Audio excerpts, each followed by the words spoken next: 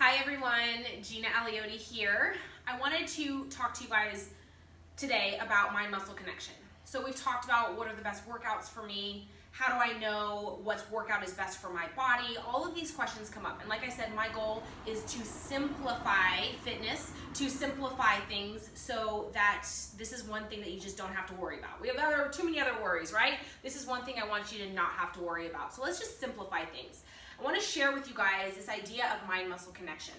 So the best workout for you is the one that you're going to show up for, okay? So whether that be yoga, whether that be a HIIT workout, whether that be circuit training, whatever it is, the one that you're going to show up for, that is your favorite, best workout. That's what's going to work, okay? I want you to show up. I want you to be excited about your workouts. Now with that being said, no matter what workout you're showing up for, there's this idea of mind-muscle connection, and this is how you get away with doing less. So with my whole less is more philosophy, I truly don't do a lot, but what I do, I have that true mind-muscle connection, which allows your body to respond, allows the little bit of time, however much time you have, to be that much more effective when you're able to really tap into your mind and focus on that connection. So let's talk about that for a minute.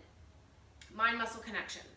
Now, when you go to the gym, or you go to your garage gym, or you go to the pool, or you go to a spin class, you can either do a workout or you can do a workout. There's two different things. You can either show up and just be like, I'm here, I'm getting it done, or you can show up and be fully intentional and have that focus.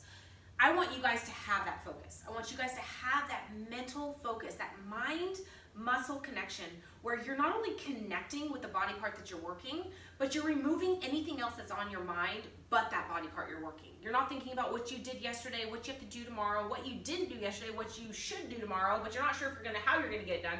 All that external noise, that's not the focus. The focus is exactly what you're doing, okay? So the first thing that you need to do is be 100% mindful and in the moment, be present with what you're doing. Because if you have other things on your mind, your body and your mind is thinking about all those other things, and you need to preserve that energy for your workouts, for what you're doing, okay? So that's the first thing.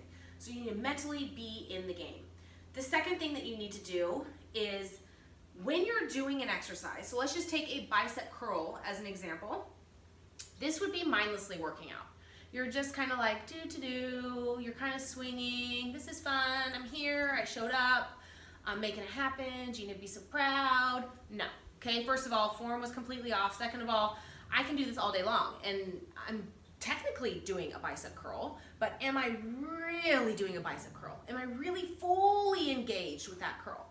No, right? How can you be when you're just kind of swinging, having fun, like, it's kind of nice, kind of feel like I'm dancing, but it's not being mindful. So mind-muscle connection is when mind is in what we're doing. We're working the bicep. So my mind is in that bicep and only the bicep. As I curl up, I'm feeling everything firing off in that bicep. Now, if you have this true connection, you don't need a lot of weight. You don't even need weight at all. You can do mind-muscle connection right here. You see that bicep, how it's flexing and how you're seeing it engage and fire off? That is mind-muscle connection. That is how we get away with using less weight. So you're connecting here, and this is how you're making every single rep count. Every curl, every rep is right here in that muscle that we're working. If you carry that on into every exercise that you do, even if you're just simply walking, every walk, every step, you're squeezing those glutes, you're holding in the lower body. Your walk, your 5-minute walk that you do, because you're just getting started and you're like, I'm showing up, I'm making this happen one time around the block. You're just either strolling like this or you're walking. How do you want to walk? If you only have 5 minutes, I want you to make those 5 minutes effective. If you only have 1 minute doing it with mind-muscle connection is going to be way more effective than doing 30 minutes of just mindless working out. So that is how we get away with less is more. Okay, you guys? So if you have any questions, let me know, but just try this out. Like, just do this right now. Like, after this video, maybe just be like, okay, I'm going to test this out. Like, I'm going to do a bicep curl. Okay, I get it. Now, hold in the lower abs, put that mind in that bicep, and curl. Feel the difference.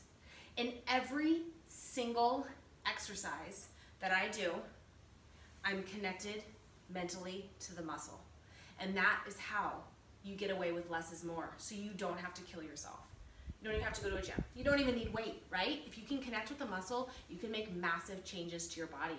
So it doesn't matter what workout you're doing, even if you're doing yoga, everything's connected. Everything's mindfully engaged. I want you to try that out, and I want you to tell me what you think.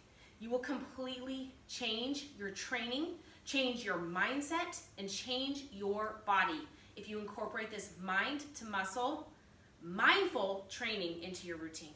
All right, you guys, I'll see you next time.